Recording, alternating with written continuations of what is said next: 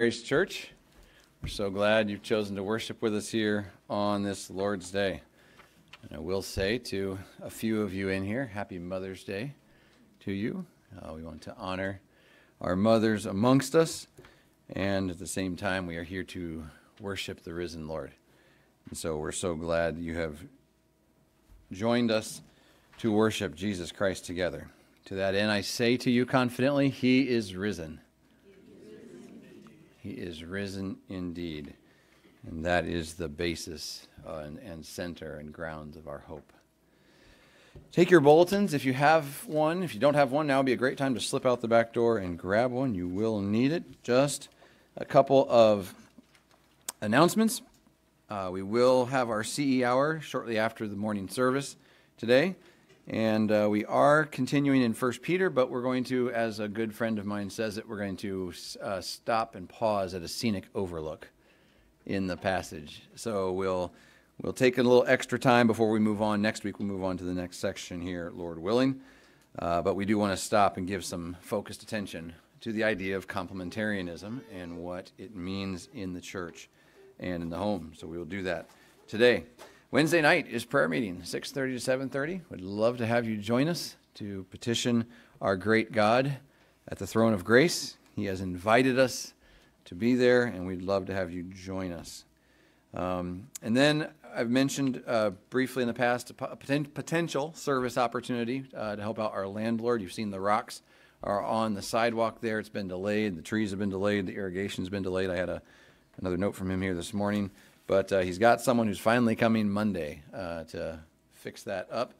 But we don't know. I don't know if he's going to allow us to help him or not. So just watch your keyboards, okay? We've had a little further conversation there I can explain in the CE hour. So look, that's it by way of announcements. And now, Brother Don, would you come up for our call to worship?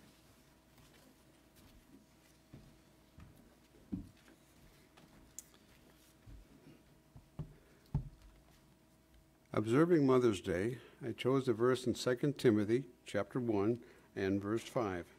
Paul is writing to Timothy, and he says this, I am reminded of your sincere faith, a faith that dwelt first in your grandmother Lois and your mother Eunice, and now I'm sure dwells in you as well. As you go through this passage, you find that Timothy was a believer. He became a believer because of the testimony of his mother and grandmother. And from there we find that a little few verses farther down, he talks about that God encouraged him to fan the gift that God had given to him. And you go a little farther into chapter 2, Timothy became an individual who was able to teach others also. So these two women seem minor in one way, but they were great in another. Let's pray. Gracious Father, thank you for your word. We thank you, Father, that we can just rejoice in the way you've taught us and directed us. We thank you, Father, for these two women in Scripture that have had such a great testimony and developing a son and grandson for ministry. We ask, Father, now that you bless our service in Jesus' name. Amen.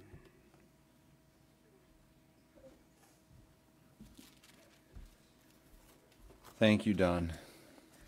Two women who would never be pastors of any church influenced Timothy, and hence we have 1 Timothy and 2 Timothy, 2/3 of the pastoral epistles, for which I am exceedingly thankful.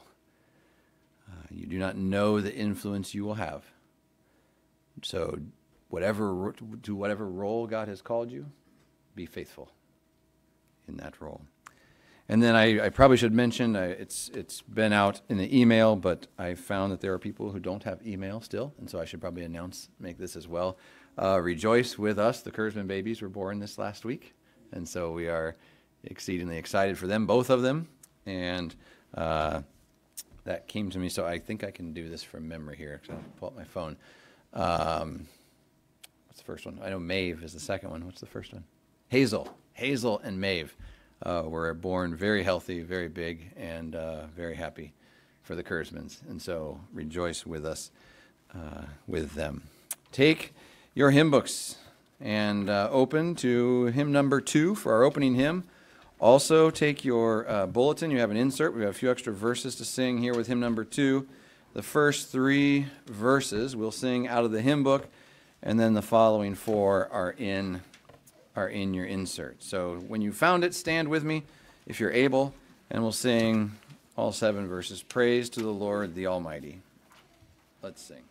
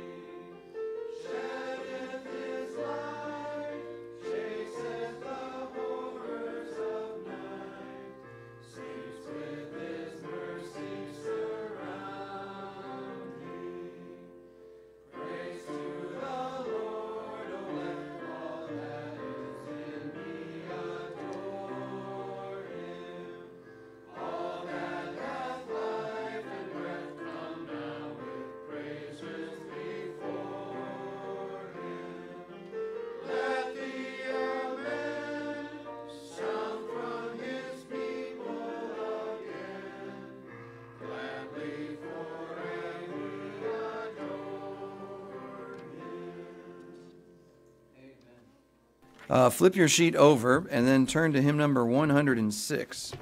Hymn number 106 is our next hymn, Let Us Love and Sing in Wonder. This is one of our former hymns of the month. Again, we'll sing verses 1 through 4 out of the hymnal. 5 and 6 are on the back of your sheet. Hymn number 106, Let Us Love and Sing in Wonder.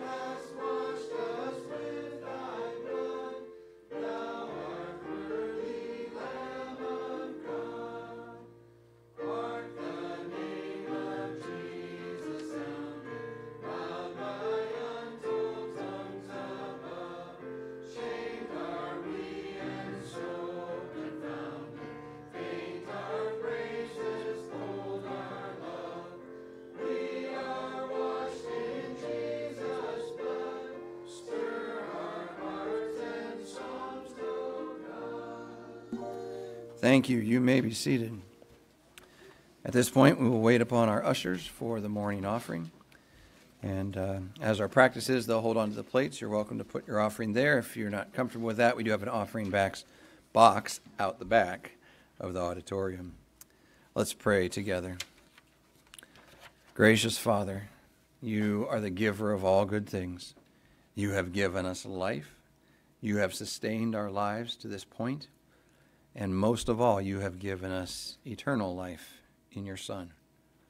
Father, we praise you for your great kindness, your loving mercy, your lavish provision for all of our needs. Father, we thank you that we can trust you. We do not know what tomorrow will bring, but we know that you will be sovereign over it all, working all things according to the counsel of your will, and working for the good of those who love you, who've been called according to your purpose. Father, thank you for this opportunity to give back to you, not as repayment, not to merit any grace of our own, but simply with gratitude and humble worship for all of the good that you have done to us. We love you, we bless you, we praise you, and we give now so that the name of Jesus Christ would be spread throughout Otsego, the surrounding areas, and around the world. We pray this in Jesus' name. Amen.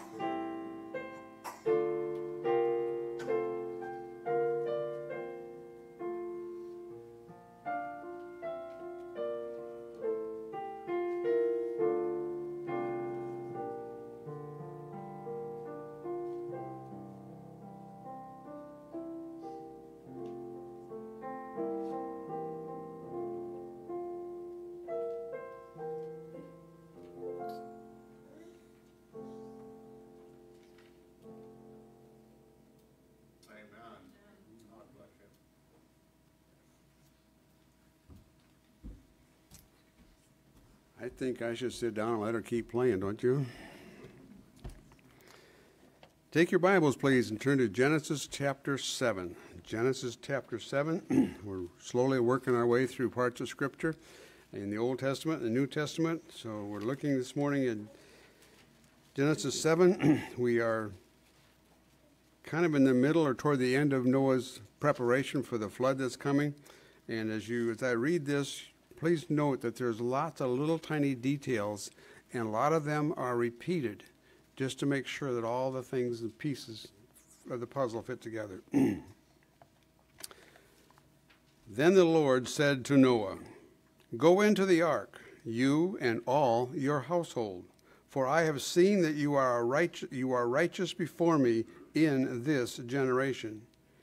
Take with you 7 pairs of all clean animals, the male and his mate, and a pair of the animals that are not clean, the male and his mate, and 7 pairs of the birds of the heavens also, male and female, to keep their offspring alive on the face of the earth, of all the earth.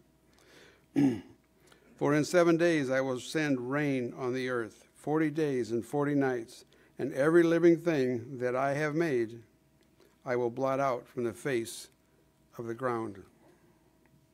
And Noah did all that was the Lord had commanded him. Noah was 600 years old when the flood of waters came upon the earth. And Noah and his sons and his wife and his sons' wives with him went into the ark to escape the waters of the flood. Of clean animals and of animals that are not clean, and of birds and of everything that creeps on the ground, 2 and 2, male and female, went into the ark with Noah, as God had commanded Noah. And after 7 days, the waters of the flood came upon the earth. In the 600th year of Noah's life, in the 2nd month, on the 17th day of the month, on that day all the fountains of the great deep burst forth, and the windows of the heavens were opened, and rain fell upon the earth 40 days and 40 nights. On that very same day, Noah and his sons, Shem and Ham and Japheth, and Noah's wife and the 3 wives of his sons with them entered the ark. They and every beast according to its kind, and all the livestock according to its kind, and every creeping thing that creeps on the earth according to its kind, and every bird according to its kind, and every winged creature. They went into the ark with Noah, 2 and 2 of all flesh, in which there was breath of life. And those that entered, male and female, of all flesh, went in as God had commanded him, and the Lord shut him in. Please turn to Matthew. Book of Matthew, we're looking at Matthew 6.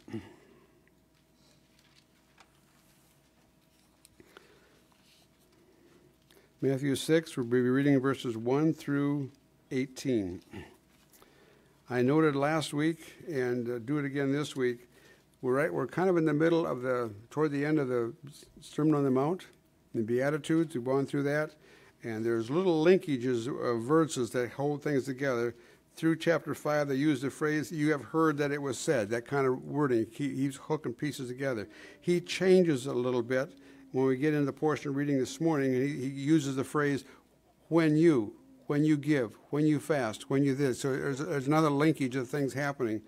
And underneath those 2 linkages, there's another phrase starting clear back in, let me get my eye on it, chapter 5 and verse 21, partway through that, verse 22, it says, "But I say to you that everyone who is angry," but the phrase, "but I say to you," Jesus gives kind of a principle, and it says, "But I say to you," gives a principle, "But I say to you." And so that kind of concept continues all the way through this, to link in lots of little neat things all together. All right, took part of Pastor's sermon time. Now, chapter 6 and verse 1. "Beware of practicing your righteousness before other people in order to be seen by them. For then you will have no reward from your Father who is in heaven. Thus," here's the phrase, "when you give to the needy, sound no trumpet before you, as the hypocrites do in the synagogues and in the streets, that they may be praised by others. Truly I say to you," linkage words, "they have received and their reward. But when you give to the needy, do not let your left hand know what your right hand is doing, so that your giving may be in secret, and your Father who sees in secret will reward you. And when you pray, you must not be like the hypocrites, for they love to stand and pray in the synagogues and at the street corners, that they may be seen by others. Truly, I say to you, they have received their reward. But when you pray, go into your room and shut the door and pray to your Father who is in secret, and your Father who sees in secret will reward you. And when you pray, do not heap up empty phrases as the Gentiles do, for they think they will be heard for their many words. Do not be like them, for your Father knows what you need before you ask him. Pray then like this: Our Father in heaven, hallowed be your name. Your kingdom come. Your will be done on earth as it is in heaven. Give us this day our daily bread. And forgive us our debts, as we also have forgiven our debtors. And lead us not into temptation, but deliver us from evil. For if you forgive others their trespasses, your heavenly Father will also forgive you. But if you do not forgive others their trespasses, neither will your Father forgive your trespasses. And when you fast, do not look gloomy like the hypocrites, for they disfigure their faces, that their fasting may be seen by others. Truly I say to you, they have received their reward. But when you fast, anoint your head and wash your face, that your fasting may not be seen by others, but by your Father who is in heaven, who is in secret, and your Father who sees in secret will reward you. May God bless his word, and may he bless our understanding of his word.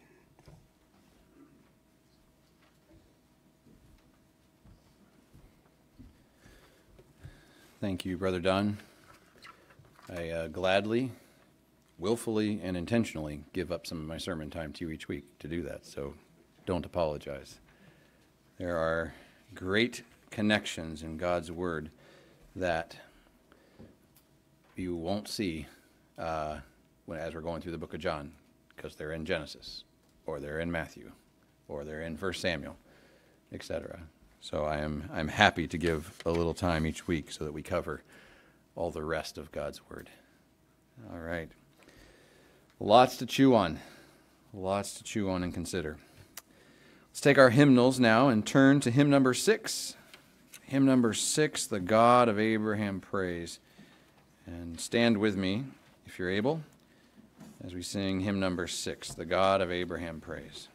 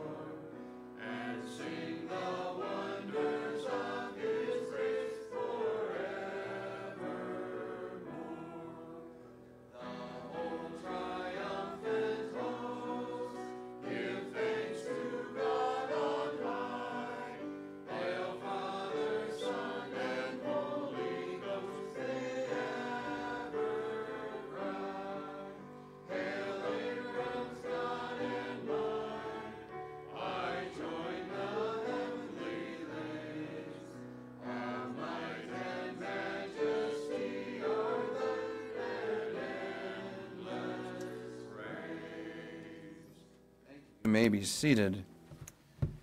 If you've shut your hymnals, that's okay, but if you haven't, look at the second verse, third line down. I all on earth forsake its wisdom, fame, and power. All of our neighbors, friends, enemies, coworkers, etc., are clinging to this world's wisdom, fame, and power. And Jesus calls us to forsake it, not so that we are empty-handed, but so that our hands are full of the best we can possibly have, which is stated in the next verse, same line, third verse. I shall behold his face. I shall his power adore and sing the wonders of his grace forevermore. As Jim Elliot said, he is no fool who gives what he cannot keep to gain what he cannot lose. As Moses was described in the author of Hebrews, he forsook the fleeting pleasures of the treasures of Egypt because he was looking to the reward. Christ is not asking you to give up pleasures. He's asking you to give up the fleeting kind.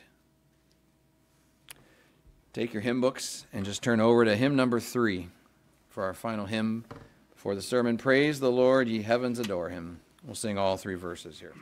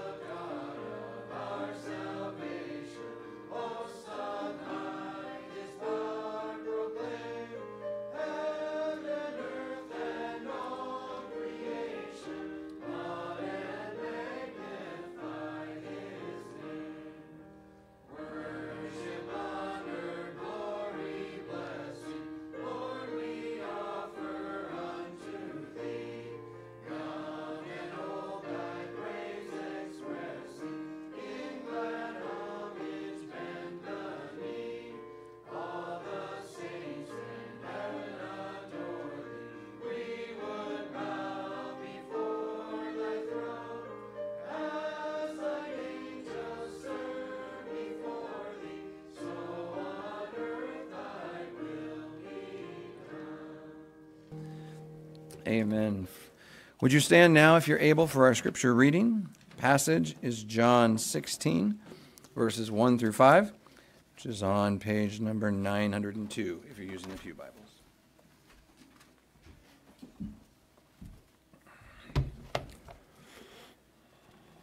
The words of Jesus.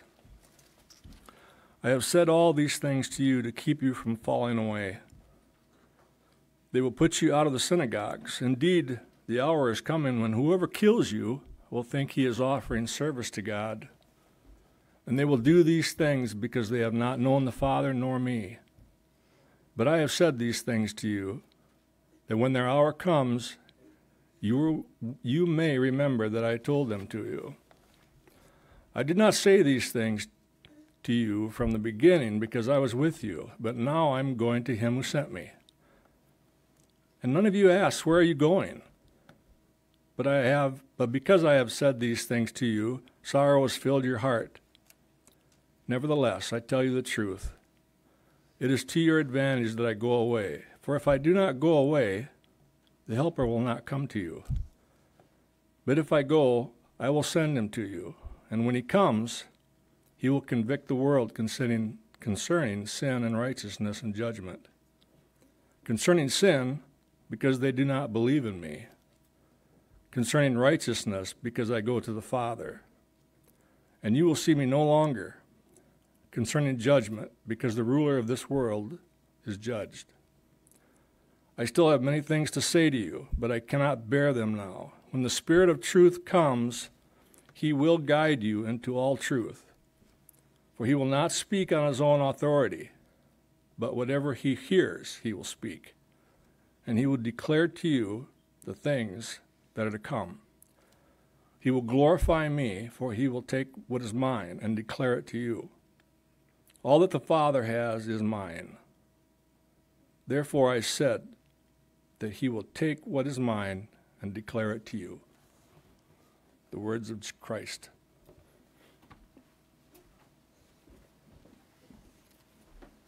Thank you. You may be seated.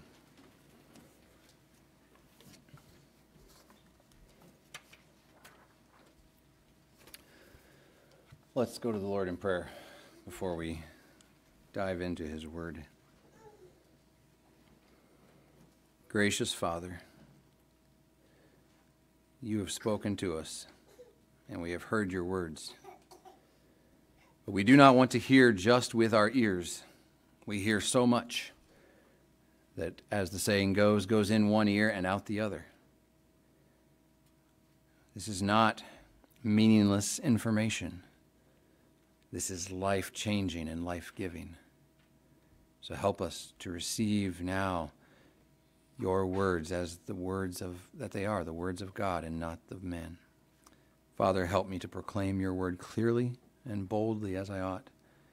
Give each one of us ears to hear the truth, eyes to see its beauty, and the will to receive them and to respond appropriately. Father, we need your Holy Spirit to this task. We are inadequate. We are unable by ourselves. So we thank you for your Holy Spirit, and we ask him to do his great work in our hearts now, for your glory and for our joy. We pray this in Jesus' name.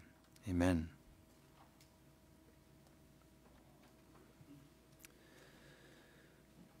What is one of the most difficult things that you have ever accomplished? Can you think of any? I assure you that no man in this room will begrudge you women, especially today, if you claim childbirth. But if not that, what was one of the more challenging tasks that you were ever given to do? Did it require knowledge on your part? Maybe even wisdom? Were there certain skills, certain disciplines that you needed in order to do the job well? And did you ever, in the process of doing this most difficult task, did you ever feel overwhelmed? Did you ever feel like you didn't have everything you needed to do the job? Of course you did. It wouldn't classify as in that difficult category if it didn't stretch you. Now think, when you accomplished the task, when you finished it, whether a degree or a skill set, or a class or a semester or a project, were you a changed person? Did you come out different on the other side than before? Of course you did. But in those beginning moments, those fearful moments, those moments when you're not sure you could ever finish the task, those can be fearful times, can they not? When you feel overwhelmed. In our text today, Jesus is addressing his disciples at that moment of fear. He's told them that he's leaving, which they didn't want to hear. He's told them that they will have more persecution. Up to this point, Jesus has largely shielded it. The persecution, the attacks were focused at him and were driven at him, and very little, if any, was directed to the disciples. But he's leaving now, and they're going to bear the weight of the Pharisees and the Romans' persecution. And he tells them this is all for their good. So understandably, their heads are spinning a little bit. How is this going to work out? So to help them, Jesus is going to continue his teaching. This is all Thursday night. Chapter 13, chapter 14, chapter 15, chapter 16, chapter 17. And he's going to explain to them more about the person and the work of the Holy Spirit. And in our text today, Jesus boils it down to this truth. You must trust the Holy Spirit as much as you trust Jesus. You must trust the Holy Spirit as you trust Jesus. And our text answers the question, why? Why should you trust him the same? And there are three reasons given. Number one, because he comforts the church. He comforts the church. Reason number two, he convicts transgressors.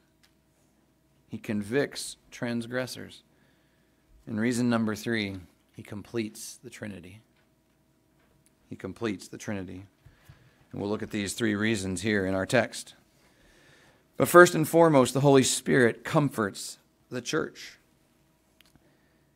Jesus says, and we're in the middle of verse 4, I did not say these things to you from the beginning because I was with you. But now I am going to him who sent me, and none of you asks me, where are you going? But because I have said these things to you, sorrow has filled your heart. Nevertheless, I tell you the truth. It is to your advantage that I go away. For if I do not go away, the Helper will not come to you. But if I go away, I will send him to you. As I said already, Jesus has directed, has absorbed, has drawn most of the criticism and hostility from the religious leaders here in Israel. But now he is going away. And he needs to prepare his disciples, and he's doing that.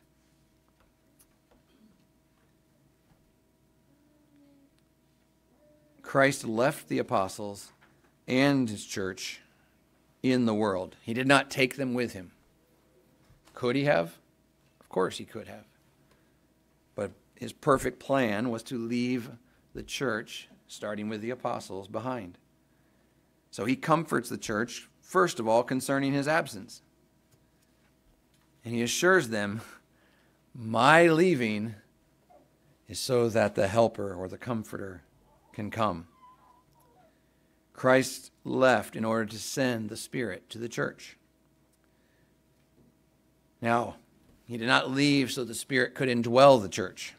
He's already doing that. The Holy Spirit has indwelt all believers of all times. That's how he sanctifies us. But he did leave in order that the church could experience the baptism of the Spirit. What's the difference, you ask, between indwelling and baptism? The indwelling leads to all the work of salvation.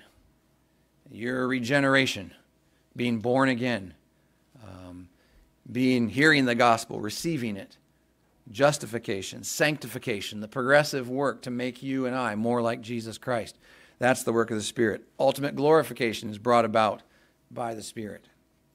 Okay? Every part of our salvation is brought and worked out by the Spirit in time and space in our lives. Baptism of the Spirit puts you into the body of Christ, which is different than Israel. And baptism enables you for service.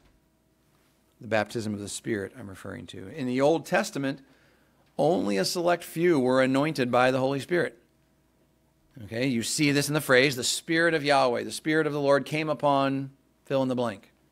Okay, we call this the theocratic anointing. This was for those who were leading, they were in a position of leadership. And it didn't necessarily come on all who believed in Yahweh. And it didn't necessarily come when they were at the temple or at the tabernacle worshiping Yahweh. It didn't come on the most savoriest or holiest of characters. King Saul had this upon him. He prophesied by the Spirit of Yahweh. He led Israel's armies to victory in glorious fashion.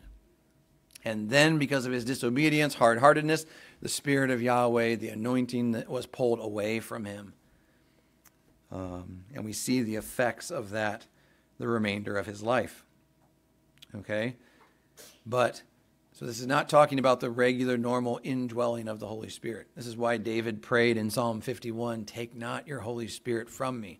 He's not saying, Lord, don't let me lose the Holy Spirit within me, okay? That's the Spirit stays, the Spirit sanctifies, the Spirit works. But he watched the theocratic anointing of the Spirit be taken away from his predecessor, okay? But this enables these men for service. So you look throughout the book of Judges. Gideon is a coward. He's hiding. He wants nothing to do with it. He's asking for a gazillion signs, right? And then the Spirit of Yahweh comes upon him and he leads them into battle and does mightily. So we're not talking about that. But the baptism of the Holy Spirit comes upon every Christian in the church age and enables us for service. The Holy Spirit is going to come. He's not going to come and go as he did in the Old Testament. It's not going to happen just to the leaders. Every believer is equipped for service and is equipped by none other than God himself. It is to your advantage that I go away. So he comforts them concerning Christ's absence. That's what the Holy Spirit does. He also comforts the church with his presence. He is with every believer. In verse 7, look at verse 7. Nevertheless, I tell you the truth, it is to your advantage that I go away. For if I do not go away, the Helper will not come to you. But if I go, I will send him to you. This is a promise from Christ. He will send the Spirit. Every one of you, if you are saved, you've been baptized into the church by the Holy Spirit. This is why we do baptisms, to show the church externally, visibly, what has happened invisibly, internally. And you are equipped for service. This was different from the earthly ministry of Christ. The Spirit will be with every believer in a way that the incarnate Christ could not. Now, this is not a deficiency in Jesus. I'm not talking about Jesus' weakness. It's just a part of his willing humiliation. By taking on a human body, he took on limitation. When Jesus was with the woman at the well in Samaria, he was not with the lame man in Jerusalem. And again, this is not a deficiency. This is the reality of the incarnation. But the Holy Spirit, not being located in a physical body, is with all believers at all times. But the death and resurrection and ascension of Jesus signify that an even better dispensation is about to begin. The age of the Spirit, in which he will be with every believer in a way that he was not in previous dispensations. This is good news. This is comfort. Christians, you always have the Holy Spirit with you, who always is enabling you to serve him. Okay? Do not think ever in any situation that you lack the spiritual resources to serve Christ. You may lack some knowledge, okay? I'm not saying that once you have the Holy Spirit, you know this inside out, you have it memorized, you can perfectly recall it at every point. No, but you have every resource that you need in order to serve and obey Jesus Christ, to tell the world of the salvation that is found in him, to disciple and encourage and strengthen the church, to do the task to which he has called you. This is the comfort of the Holy Spirit. Thus, the first reason that you must trust the Holy Spirit as you trust Jesus is that he comforts the church. The second reason is that he convicts transgressors. He convicts transgressors. Look at verse 8. And when he comes, he will convict the world concerning sin and righteousness and judgment. Now, the world can have a variety of definitions in the book of John, but most prominently, the world refers to the negative world system of unbelief. Okay? It's referred in a negative way of the world that is hostile to the work of God. And that's what he is referencing here. He will convict the world concerning sin and righteousness and judgment. So look, first of all, he convicts of their sin. He convicts the world of their sin. Verse 9, concerning sin, because they do not believe in me. This is not saying that the only sin is not believing in Jesus, but it is the chief sin, unbelief. To look at the Son of God who came to earth and revealed himself to us so that we could know him and see him. To disbelieve in him is the highest form of rebellion. The world has not believed in Christ, believed his message, and therefore they are guilty. Jesus has spoken. He has revealed himself, made himself known. He made sure that his record was written down and preserved. And so the world is without excuse. Now, mind you, the world is without excuse without God's word written down, right? Creation is there. Creation is not the same amount of revelation as Scripture, but it is sufficient to condemn. Not only that, God's written his law on the hearts of men and given us a conscience. But even more so, he has given us his word, which reveals the Son. Paul says in Romans 14, whatever is not of faith is sin. And so, even the person who does good things, who does good deeds, because it's just good, if it's not done in faith to Jesus Christ, it's sin. Now remember, brothers and sisters, this conviction is the Holy Spirit's job, not yours. It is not up to you and I to convict the world of their sin. But it is our job to show them their sin, to present the truth before them, the Word of God, and let the Spirit use the Word to convict them. That is our job. They may not agree with you. They may not like you. But the good news is they cannot run from God's law because they're living in God's universe. If they create their own universe, maybe there'll be another way to get around that. As I'd like to say, even though I disdain the word, good luck with that. All right? They live in God's universe, which is governed by God's laws. His word is written on their heart, and he has given them their conscience. They are constantly being reminded of God's truth. And it's our job to present that to them. Excuse me. No matter how open-minded an unbeliever may seem to be, or they try to be, they really do believe that sin is bad, sick, perverted, and desperately evil.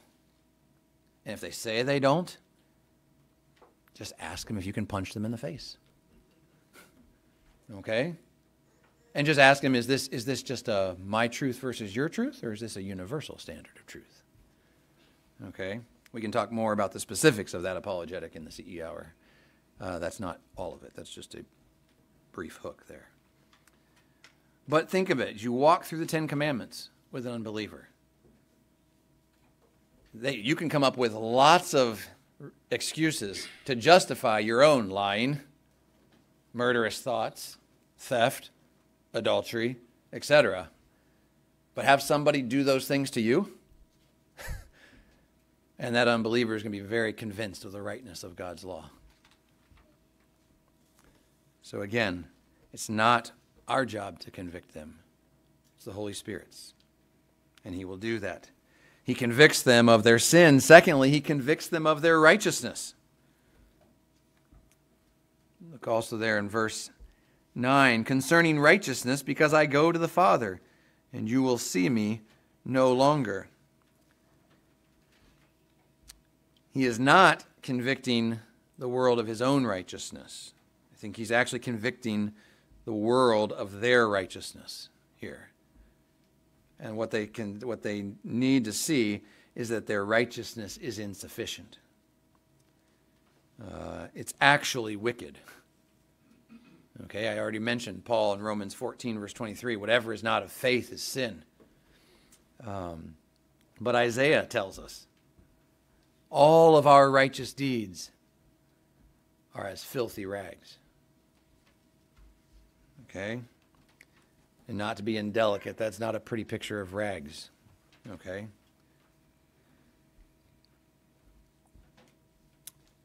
Their righteousness is actually wicked.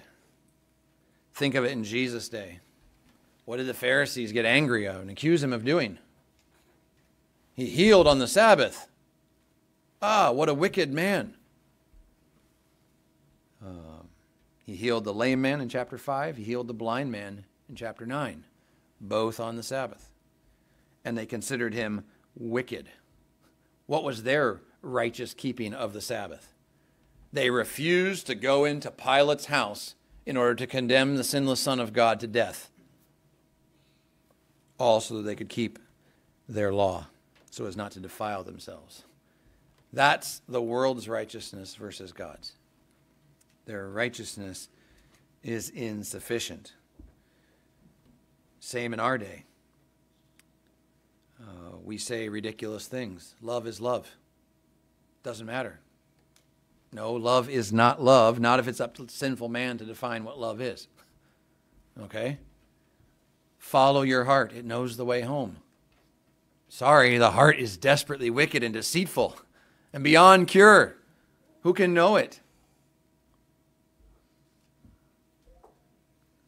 Today's standard of righteousness is just as wicked as in Christ's day. And again, they're even inconsistent by their own standard. But the Spirit's job convicts sinners that their righteousness is inadequate. But finally, it convicts them of their judgment. It convicts them concerning their judgment. Verse 10 there, it says, because the ruler of this world is judged. Okay? They judged the Son of God as wicked. They judged themselves to be righteous, and they judged themselves to be standing on the right side of history. They could not be more wrong in their judgment. And they're equally wrong in their judgments today. It says, the prince of this world is judged. He stands condemned. Satan was finally and fully and completely defeated at the cross. He was assuredly defeated before that. It just hadn't happened in human history. And so, because of this, and because he is the father of lies, and he continues to lie to his followers this day, their judgment is skewed and wrong. Our world is very quick to pronounce moral judgments, are they not? Excuse me. And yet, the standards by which they judge others are completely insufficient. If you live according to God's word, if you put it into practice and you proclaim it to a lost people, you'll probably be called something like hateful, racist, bigot, etc. You hold to these outdated, unloving beliefs. They could not be more wrong. So how should we respond? Pray that the Holy Spirit will convict the world of their judgments. They are judging incorrectly. And it's the Holy Spirit's job to make it known to them. Thus, the first reason that you must trust the Holy Spirit as you trust Jesus is that he comforts the church. The second reason is that he convicts transgressors. And the third reason is that he completes the Trinity. He completes the Trinity. Now, by this, I do not mean that the Holy Spirit adds something that the other members of the Trinity were lacking, other than his person. But by definition, you can't have a try anything without three, right? The Trinity has always been there. It's always been active in the work of salvation. But in the Old Testament, they weren't all as clearly seen and understood. Okay? The writer of Proverbs tells us that God has a son, and we ought to know his name. Okay, we see in Genesis, in Judges, in Daniel, throughout the Old Testament, that there is an angel of Yahweh who takes the name and the prerogatives of Yahweh on himself. Okay, and we are sometimes can be very impressed with our own vision as we're standing 2,000 years post the cross looking back, right? But this was not as clear to the Old Testament saints. And certainly there are references to the Spirit of God in creation and throughout the work of the Old Testament, throughout the Scriptures. I already talked about the theocratic anointing of the Holy Spirit. But knowing him as a distinct and separate person of the Godhead, not so clear in the Old Testament. So one reason that Jesus came was to reveal all of the persons of the Godhead more clearly than they had previously been known. He completes the Trinity. He, the Holy Spirit, completes the Trinity in Revelation. Look at verse 12. I still have many things to say to you, but you cannot bear them now. When the Spirit of truth comes, he will guide you into all the truth. For he will not speak on his own authority, but whatever he hears, he will speak, and he will declare to you the things that are to come. All right? Think about this with me. Jesus crammed John 13 through 17 all into this Thursday night conversation. It's probably going to take me 2.5 months to preach through this, and I'm barely scratching the surface. There's a lot of information here. But you know what Jesus didn't reveal this night? Acts through Revelation. Could he have done it if he wanted to? Sure, he could have. Could he have done it in a way that they understood it? Sure, he could have granted them that understanding. But he doesn't. The Holy Spirit is going to do that. Over time, through about 6 authors or so, and over 70 years, the Holy Spirit is going to reveal the rest of God's Word. Now, have you ever stopped to consider the love of Jesus in this phrase here in verse 12? But you cannot bear them now. Jesus knew what the disciples could handle, and that's exactly what he gave them. No more, no less.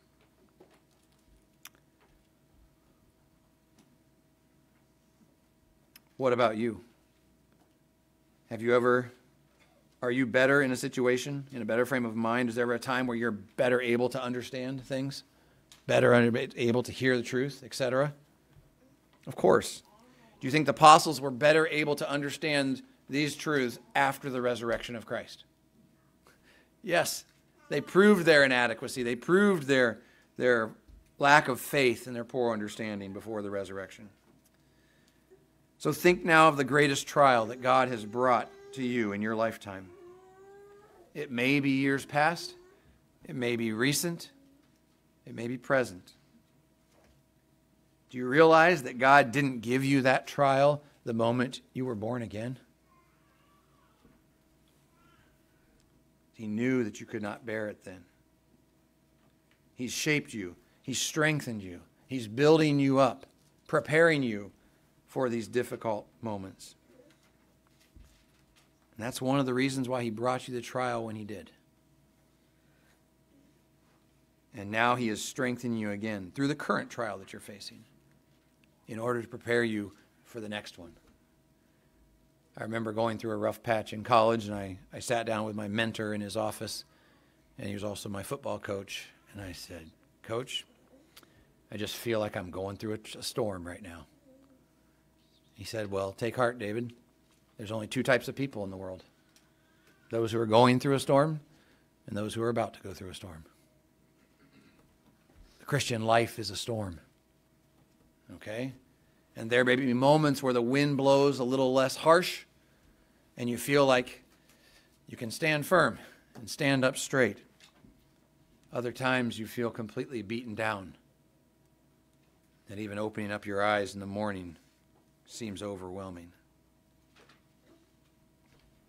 But know this, brothers and sisters. Jesus knows what you can bear. even if you and he have different assessments of what you can bear. He knows, and he knows perfectly.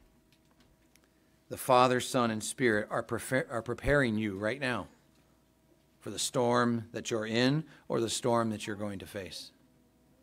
And if you're in that storm right now, they have prepared you.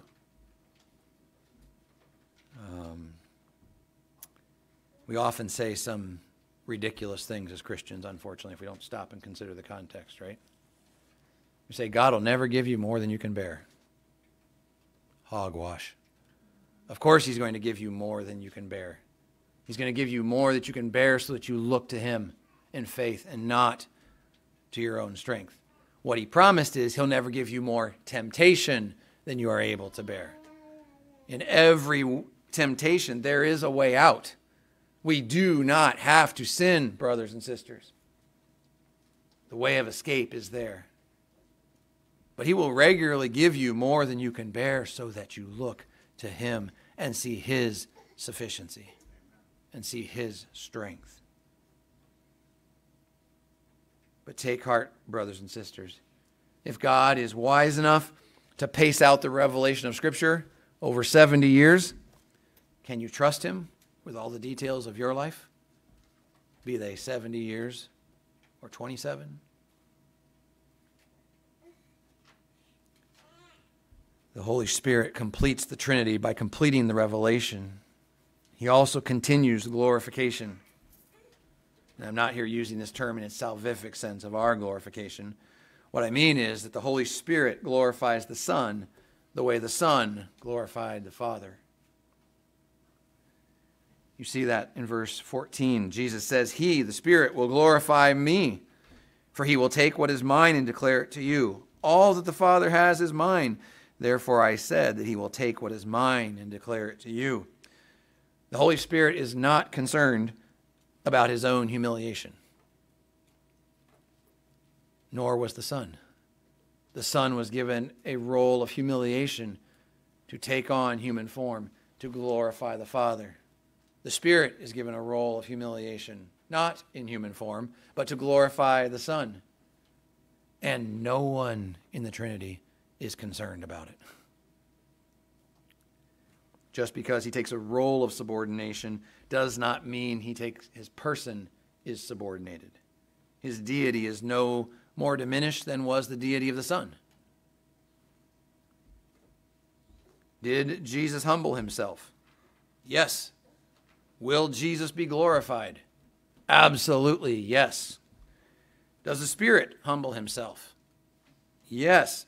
Will the Spirit be glorified? Absolutely, yes. What will that look like? I don't know. Scripture is rather quiet. We know what the exaltation of the Son will look like. Every knee will bow. Every tongue will confess that Jesus Christ is Lord. We know, we have lots of pictures of what the kingdom of Christ will look like. What will the glorification of the Spirit look like? Specifically in the age to come, I don't know. In this age, he is the divine power in you and I to bring about our sanctification and glorification and to do the work of the ministry. This is why we took a week in the CE Hour several months ago to review the Trinitarian creeds. Not because we look to creeds instead of Christ. Not because we look to creeds instead of Scripture. But because in these creeds, some of the smartest men in all of Christian history took months and sometimes years to hammer out a clear and orthodox articulation of the Trinity. And it hasn't been improved on in the last 2 millennia. Consider just a paragraph here from the Athanasian Creed. Whoever will be saved before all things, it is necessary that he hold to the Catholic faith, Catholic with a little c, not a big C, which faith, except everyone do keep whole and undefiled, without doubt he shall perish everlastingly. And the Catholic faith is this, that we worship one God in Trinity, and Trinity in unity, neither confounding the persons nor dividing the substance. For there is one person of the Father, another of the Son, another of the Holy Spirit. But the Godhead of the Father, of the Son, and of the Holy Spirit is all one, the glory equal, the majesty co-eternal. Such as the Father is, such is the Son, and such is the Holy Spirit. The Father uncreated, the Son uncreated, the Holy Spirit uncreated. The Father incomprehensible, the Son incomprehensible, the Holy Spirit incomprehensible. The Father eternal, the Son eternal, and the Holy Spirit eternal. Yet there are not three eternals, but one eternal, as there are also not three uncreated, nor three incomprehensibles, but one uncreated, and one incomprehensible, and so on and so forth. The Holy Spirit is given to us to glorify Christ. Christ was given to us to glorify the Father. And by continuing this glorification, Father, Son, and Spirit, He reveals the Trinity to us. And thus we find our joy in knowing our triune God. Thus, the first reason that you must trust the Holy Spirit as you trust Christ is that He comforts the church. The second reason is that He convicts transgressors. And the third reason is that He completes the Trinity. So how do you live this out? Well, one practical way, I suggest that you read the Athanasian Creed this afternoon and then sing Holy, Holy, Holy.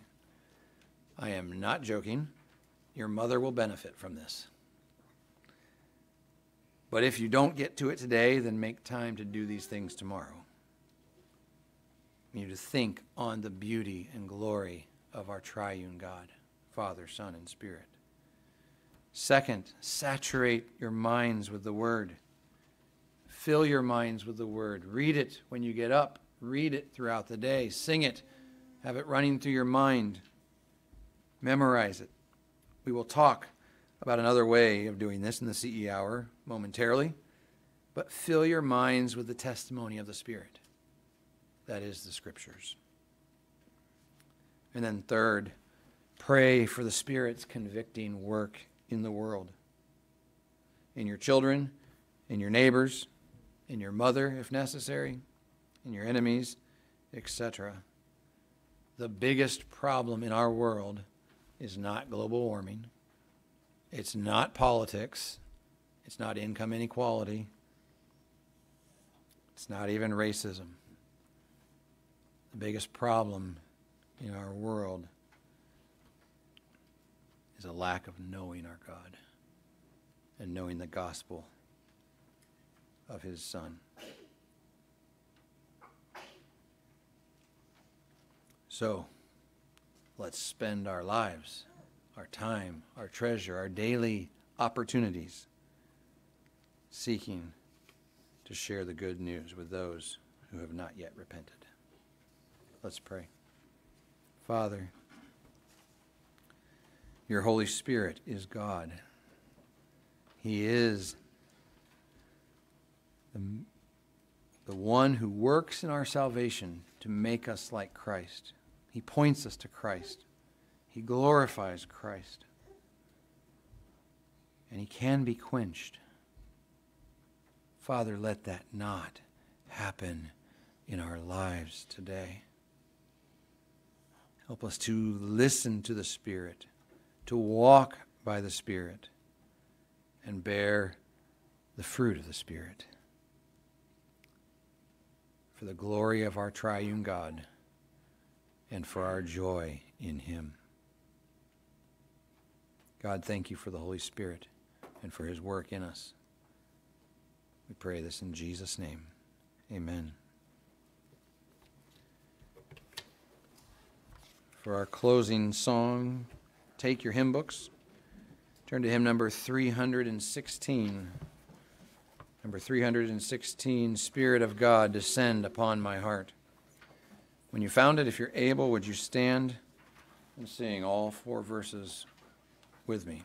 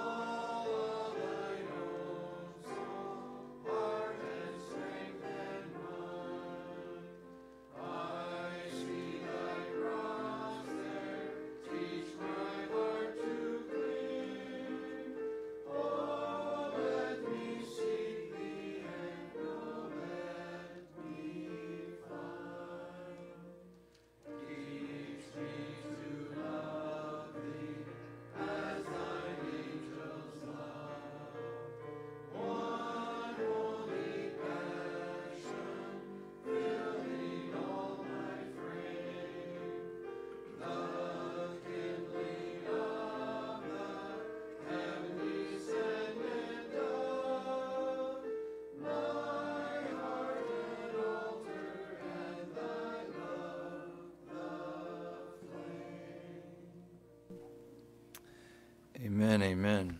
So much we could consider there, but think through that second verse before we go. Teach me to know that thou art always nigh. Teach me the struggles of the soul to bear, to check the rising doubt, the rebel's sigh, and teach me the patience of unanswered prayer. Lots for you to chew on there. For our benediction, consider the words of Peter. We've been mulling over in the CE hour. 1 Peter 1, verse 2, he writes, to those who are elect exiles, chosen rejected ones, of the dispersion, in Pontus, Galatia, Cappadocia, Asia, and Bithynia, according to the foreknowledge of God the Father, in the sanctification of the Spirit, for the obedience to Jesus Christ, and for the sprinkling of his blood. You see the Trinitarian focus brought together there? May grace and peace be multiplied to you. So go in the grace and peace that is yours through the sanctification of the Spirit, and show your children and the watching world the joyous life that is had by believing Jesus Christ. You are dismissed. Go in peace. Children, come, show me your pictures here.